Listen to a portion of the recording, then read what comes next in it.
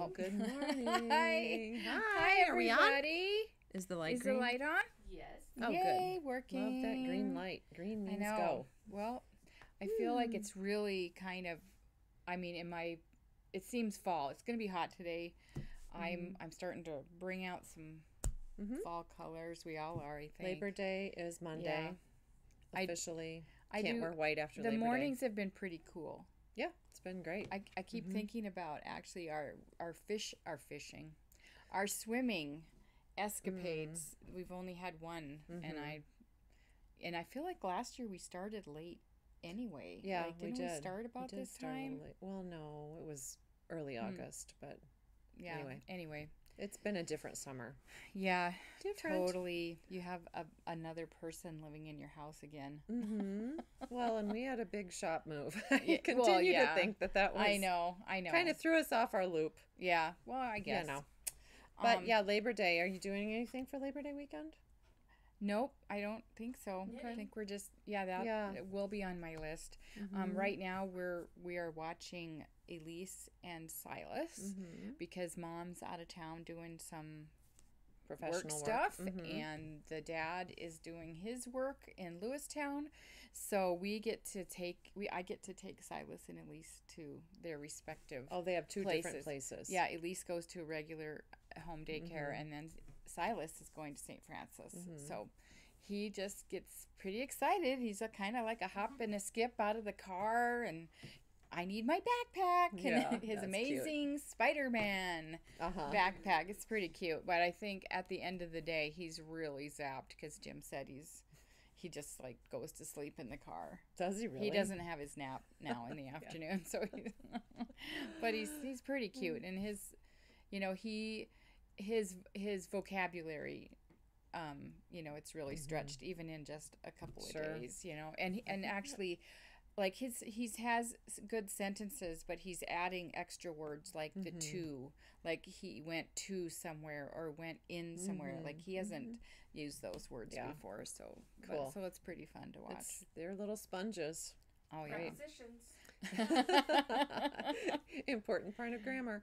And so then Elise is he like sad? Does she go first or does he go first? Yeah, I take her first, and he does say, "I miss Sissy," and but and she doesn't really care. So, as most sisters don't. What is she, 2? No, 1. No, like She's not even just that. 1. She turned 1 in June, so she doesn't like have any awareness of all of that. So, but she knows when she sees her mom on the camera, like on the phone. She's like, Aww. When does Alice get back? Tomorrow. Okay. So, yeah. Good. Yay. Okay, well,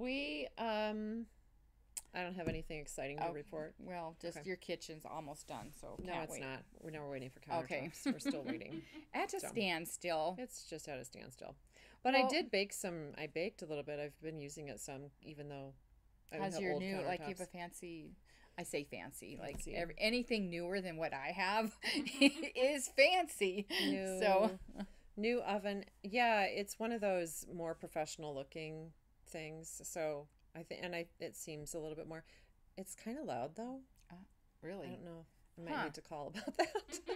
Well, it's funny you say that because I was saying, well, you are now a professional baker. Get it? Yep. I do really like baking. And you know what? We also have a new grocery store in Billings, the Town and Country. Yes. Have you been? Yes. I have. Is it good? Well, we were just kind of running in. It's so close to our house, which is wonderful. And so we just kind of run in, run out, check the beer selection. That was a plus. Right. Like dairy, fine. But this morning I went at 7 a.m. and nobody was there except professional people talking grocery stuff. And I do love going grocery shopping when no one's there. I know. It's quiet. I can look a private shopping event. Exactly. Yeah, like a private shopping event. It was pretty nice. I had one of the clerks, ask me. It was very attentive. But yeah, it's great. They have I'm impressed. Well, great. Yep. Hey, FYI, I just saw on Facebook, we were talking about this new bakery thing downtown. Oh. Downtown? Yes, it is going to be downtown. It's called, and I'm going to butcher it, Le Macaron. Oh. Where? It is, I think it might be a chain, but it says it's 112 North Broadway. So that's kind of by the Crystal. So I mean, oh, sweet. I don't know where. I did drive by on purpose to see exactly Is where it by that was. Hooligans? Maybe. Like in between the Crystal Lounge and Hooligans? Possibly. And Aspinwall. Well, 112. Listeners know. Whatever one. You know, and you're watching. Tell us. Well, so the Northern's there. They're going to have gelato. Oh, fun. And the pastries and then the cookies. And then the bunt place. Yeah. And Where's then that going to be? Well, I that's think it's out. nothing bunt cakes. nothing. Bunt. Is that the one that's out by B-U-N-T-T. on King Avenue? That one? I don't know. Oh, we don't know. I don't know. Well, if anybody knows, just shoot it in the comments because we want to know where all the sugar's at. Fun. So speaking of sugar, I think this is like a little sugar. What's that song? Sugar. Put a little. I don't know. Oh, I meant the one with Adam Levine, Maroon 5. Anyway, look, we got some new pom-poms. And these colors are super special. These are the very limited edition. Right. I think this one is too. We probably are going to have to limit one really cool pom-pom to a buyer. The new ones. The brand new ones. The her neons. She, the pom-pom maker. She didn't even have these on her website. We just casually said, "Is there anything new?" Oh yeah, I've got a few of these. Do you want them? And we said, "Of course we do." And look what Ashley found. This would go perfect with our. And that lime green is brighter in person than it's showing on the screen here. Is it? So Okay. It's a little bit more neonish than you see right now if you're watching. It's definitely a pop. Yes, good definitely pop. a pop. But this would look good too. Oh, that's really pretty too. We have a beautiful new well-stocked chain o pom-poms. Chain o pom-pom. They should jingle. We should put some jingles on there. They're so fun. Yeah. Yeah. So you are going to want these for your bobcat hats. Oh, look, Grizz. Retro there you Grizz. go. We didn't even think of that, but now we are. Whoa. Go team. All right. There's a more maroonish one too that and so we got some yarn in from Two Sisters. You know, we're waiting for some more of the Grizz and the bobcat stripes so we could make some fun. I think I've run into so many young, college age kids and parents who said that, their kids are so excited to be back going, anyway. So go study hard, guys. Yep. So lots of exciting things to happen in the fall, right? School starts and then fall sweater knitting. So kickoff for the knit along. Like we are planning a fall knit along and we're really excited because we've sort of been holding back on both these sweaters. We've had them, we've had this one for a while. This one's newer, but we're really jacked. So you're going to have two options. Okay, yeah. All right. Fall knit along is happening at the Yarn Bar. Yep. Okay, all ready? Right, so one drum roll, pom-pom roll. Okay, so we've got the Alaska sweater and Seachange. Yep, and it's really not half a sweater. Yeah. We did this sample on purpose just to give maybe some people an idea of how a yoked sweater is constructed. And this one's going to actually be bottom knit up from the bottom. So our sample knitter, Wendy, right? Yep, Wendy. She cast on here, and then you do the sleeve separate, and then you move up to the yoke. But a top-down sweater would look the same, basically. Right. It's just a different FYI, if you've never done that before. Yeah, you start, you put your sleeves on hold, you finish your body, then you go back and do sleeves. Or other way around if it's bottom up. And this one is funny too, though. I mean, it's kind of funny because they're both opposite, sort of. So this is top down, but the color works at the bottom. Cute. Alaska sweater. Yep. It's a French-Canadian designer. I can't remember her name. Camille. Camille. Descoteaux. Okay. Okay. This one's Jennifer Steingass. I think she lives in Maine, and she has lots of really pretty colorwork sweaters. We like this one. we loved it. I really like the scallops on there. I think did that's too. Beautiful. But It there's kind lots of really of great, has a lace, yeah, kind of a lace doily look without actually being a lace doily. it's So- pretty. And we wanted to give everyone an idea of what a bright, fun colors would look like. I know. We loved it. I love the crispness of the blue and the white. Kind of has that Wedgwood kind of look, but I don't know, just really. And that pop. Yeah, Yeah. I would love That's to fun. pretend I'm wearing that. It's cute. Both of these, yeah, both of these are DK weight It matches my sweaters. pants. No, cute. You could do something with that. I'll have to finish it. There you go. DK weight sweaters, top down or bottom up. Yep, you pick. You pick. Lots of color options, lots of yarn options. I wouldn't say one is easier than the other, really. No. Like, probably you have, like, if you mess up on your chart right here, that's probably not going to matter because it's just an extra branch on the tree. But I do think that there's lots of fun ways to play with the color on the Alaska sweater for the trees. Right. Well, and so we like this one because really we just chose to put a pop of color at the very top. And a lot of the projects on Revelry kind of did that, so we were inspired by that. So our pop is Einband from Lopi, doubled up to get the gauge. And we just love that. There's some great fun colors there. And we mixed yarns on this project. And we mixed some weight, but we kind of picked things that we knew were going to be able to handle that. So Andora is the deep blue, the scallop. Okay, you've got this at the top, and then the Andora, and then felted tweed. Yep. Always fun to use. And then the white. Okay, is and the the white Scout. is Scout. Great. We've talked about it a lot. And then back to felted tweed for the blue.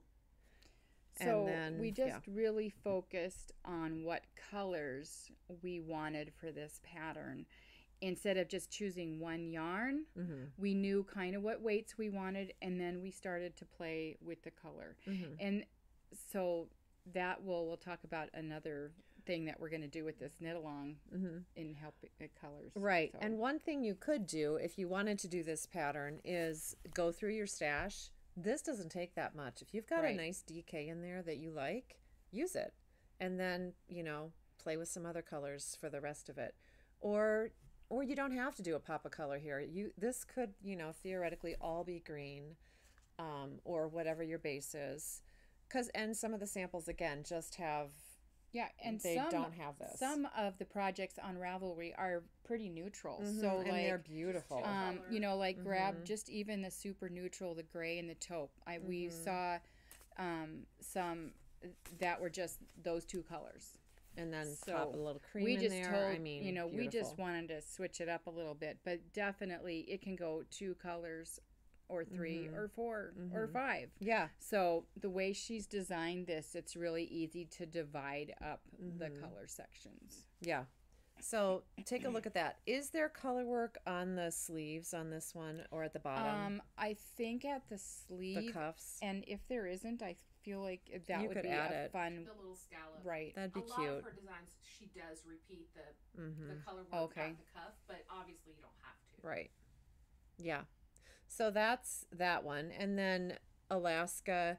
Okay, the other fun thing about felted tweed is there's a brand new thing with felted tweed, and that's right. color from felted tweed. And so it's a slow gradient. It's really pretty. And that would be, I think, really fun for this. Yeah, for this. Because this is all felted tweed. Doesn't have to be, but this sample is. So this color changing would have been lovely in the trees. I think it'd be fantastic through the thing and then a solid for the trees. Or upside down. Yeah. I do. I mean, because you could do sort of a sunsetty kind of thing here with your body with felted tweed now with the colors. Because there's one that's like reds. I don't think we pulled it. But, oh my goodness. Or like Northern Lights. I know. There's there's turquoisey one. and then do like really dark, like a black tree almost silhouette. I don't know if I you think can that'd be fun. see The color change. It It's is really subtle. Some aren't as subtle, and some are. Well, and the way they but packaged those it, two would be gorgeous together. yeah, the way they packaged it in their, the bags of 10 that came from the warehouse. I mean, you could totally tell the gradient because some were really brown and some for this one were the plum. It's really fun. A beautiful new concept from We Felted also Tweed. thought this, using the Freia Sport for the tree section, would be wonderful. You have enough yardage to do that. You may need an extra skein. Not really sure about that. If you wanted to do your sleeves in the same way, and then pair it with a solid. Right. Or do the trees, the gradient, and then pop in for your ribbing a solid. Oh, That'd be fun that too. would be fun too. You're full of good Do ideas. solid rib, it's complimentary ribbing at the top. I love that red. That was a good beautiful. choice. Yeah, that's just beautiful. I feel like I know you can get a lot of options out of almost any sweater if you're creative, but I feel like the way that this Alaska sweater has been designed, it's kind of giving you, it gives you a little, like a painting, kind of like a little landscape. So I think it's really fun you can really play with that. You can. So Here's some other pretty color combos. Oh, I Lots like of fun. that one. This is a beautiful new yarn from Barocco Dolce, it's called. So a little bit of fuzz And a little bit of color mixed in and too. gradient And color. I think those would be great for either one of they these would. sweaters. It's kind of like summer sesame in a way, and we loved that. That one sold out of the shop entirely. So it's probably going to be hard to see on the camera, but you have to come in and see they're it for fuzzy, yourself. they're soft. If you look close, there's lots of different colors. And then we also got, we talked about Moordale in the neutrals, but don't always fit the neutral zone. But that would be a beautiful right there, Seachange. that's it, right there. Seachange, bam. But this is a nice option if you want to stick to, if you want to make a sweater but don't want to spend a fortune or whatever your budget is. Recycled, this is a new one, recycled tweed. And it's really nice. We have sold a lot of it. We have. And we have new is colors. 382 yards in this. And it's a DK weight. And these colors right here are brand new. Just got these in today. And this would make just a really... I love that pastel. That'd be a really great winter sweater. It's not like sticky, sweet pastel. It's just a nice, soft palette. Like if I was going to make a sweater for my mother-in-law, I probably won't. Sorry, Bev. But these are kind of her colors. Like she gorgeous. would love and wear this all the time. It's really nice. And this would handle color work well. There's wool, there's polyester and acrylic, and it's all recycled. Yeah, completely. The wool's recycled and all the poly's And then recycled. this deep palette's nice too. So, and it doesn't have to be sweaters.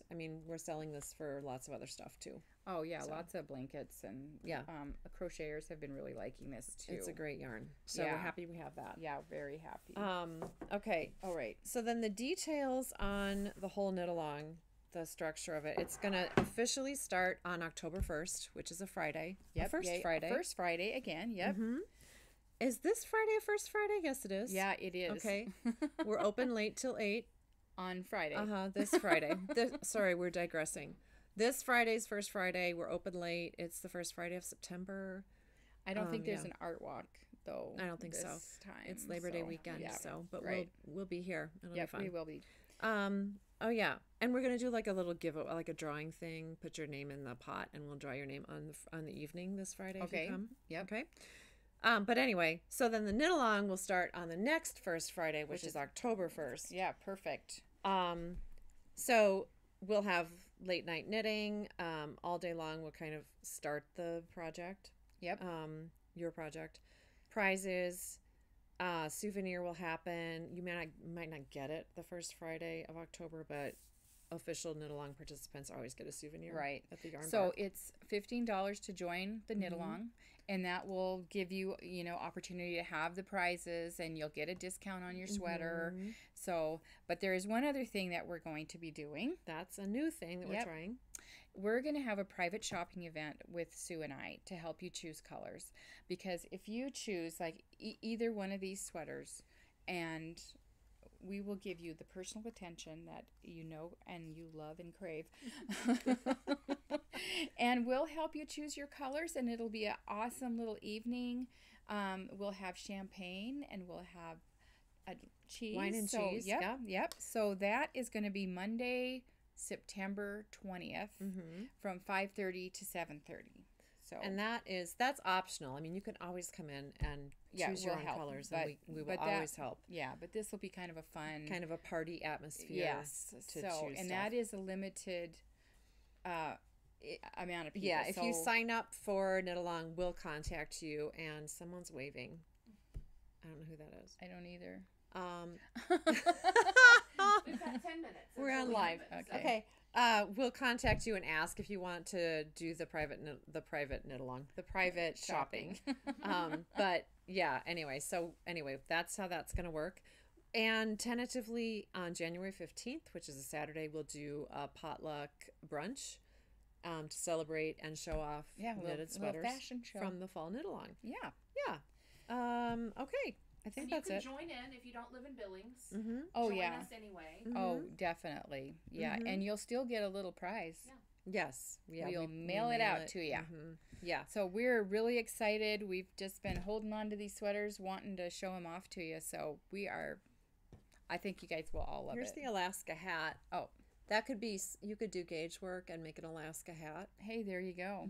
Huh. Yep. Yep. Never need to think about that, but that is a great way to check your gauges. A cowl or a hat is a great way to work. And the your bottom gauge. up sweater concept is also a nice way to check gauge, because you do your sleeves first, and you can just do sleeves, check gauge, go from there. So we give you those tips. Cool. Yeah. All right. Okay. Hey, everybody. We'll see you next Tuesday. Tuesday. Thanks for watching. Bye. Bye.